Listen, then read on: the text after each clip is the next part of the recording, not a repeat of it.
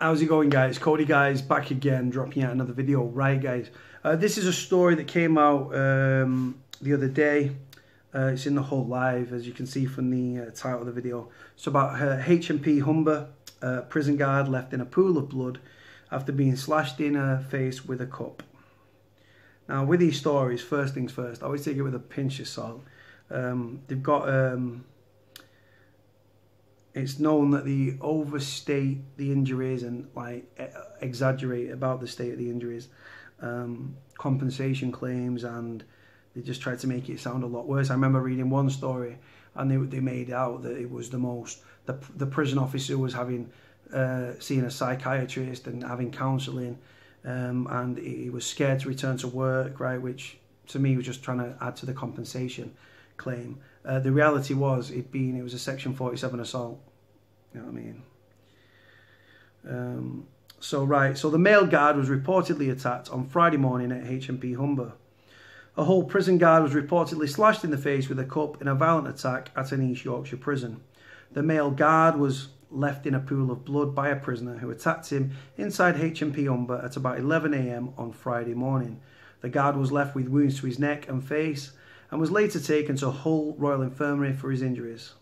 It comes just weeks after the riot on Christmas Day at the jail last year. The guard who witnessed the attack said, "It's just horrendous. We're all close to walking out. The place is in absolute chaos. There's no discipline or control here. These prisoners are doing whatever they want when they want. Only last week a prison guard, a young female, had a 5-litre pot of paint thrown over her head, then knocked out." The guard claimed the powers that be were not paying attention and the concerns raised by prison guards about the state of the prison. The same guard says assaults are common inside the jail and is forcing guards to rethink their career choices. He said the guard was left bleeding after they were attacked by a prisoner with a cup. "When you witness these incidents, you want to just quit," he said. "The attack on Friday morning was just awful. The guard needed oxygen. He was losing so much blood." Humberside police said they were aware of the attack, which has been reported to them. A Force spokesman said, "We can confirm we were called out today at 11 AM to report of an assault inside HMP Humber. We are currently supporting the Ministry of Justice in their inquiries."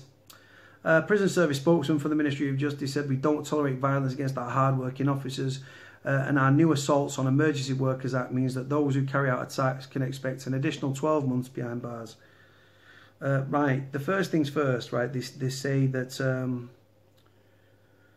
what's he say? The guard claimed the powers were raised by guards.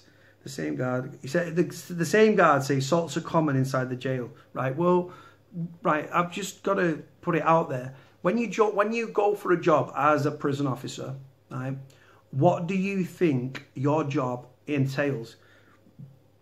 Do you honestly believe that if you join the prison service, which is housing mentally ill, susceptible, violent offenders, not all of them violent obviously, but prisoners that before they've ever been offenders, they've first been victims, and that are violent, hardened criminals that are treated a certain way and have to live in appalling conditions with harsh regimes. Like I say, do you honestly believe this prisoner just thinks, "I'm going to smash a cup in a prison officer's face"? Now, most cups in prison are plastic. You do get prisoners do end up with staff cups eventually.